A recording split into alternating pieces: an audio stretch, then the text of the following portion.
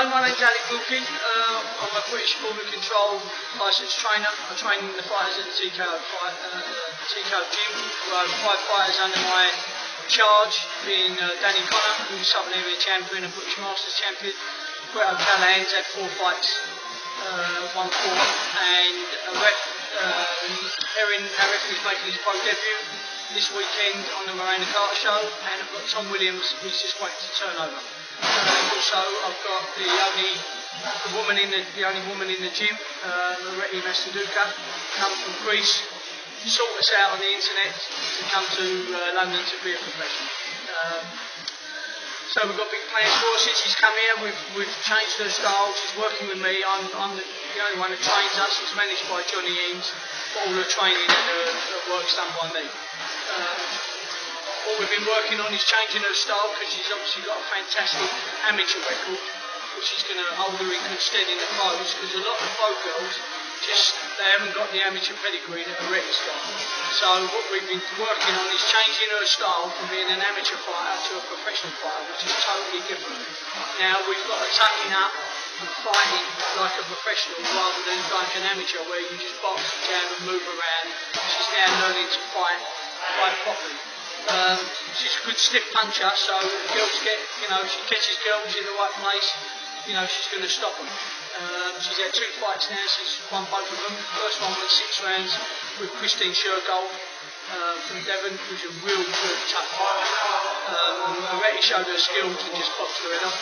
And they brought a girl in from Latvia, which she just demolished in 2 rounds. And she could have done it in 1 round, but I told her to hold up and do it in the 2nd round. This weekend, hopefully we're waiting for a girl to bring in from Hungary. And this is the problem we have with Aretti, because there's not many girls about.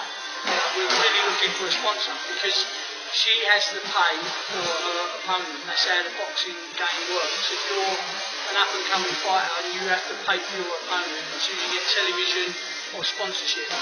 So we're up against it a little bit with the sponsorship fee, because obviously Aretti's had to pay for her opponents, and this girl we're bringing in this weekend, because it's short notice, flights are a bit more expensive, so she's going to be a bit more expensive to fight.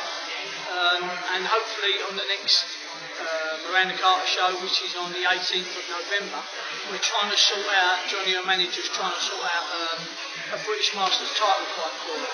So that'll be over 10 rounds, and we're hoping it's going to be Christine Shergold. Which will be a tough fight. She'll need to be fit, because Christine is a tough girl and she will be fit and she'll come to fight. So that will be, a great opportunity, a great showcase for her. And, our plans are then is to move her on, because, the girls can fight. The girls fight, once they've had 8-10 fights, the girls, across the world, they fight for world titles if they've got 10 fights. So that's what our plan is, and that's what we're doing with her. We're bringing her along slowly, bringing in the right opponents for her, getting the right matches for her, so then we're leading her up to a world title fight. So hopefully, if Johnny can sort this British Masters title, this will be her next big one. And I don't know whether it'll be top of the bill on the Mastrodouka show, but she will certainly be the main supporting fight for the world title fight, with the British Masters title fight. As I say, Danny Connor's already won the British Masters and he's just won the Southern Area, so we're expecting good things from Aretti. With me training up, she'll go a long way. Thank you.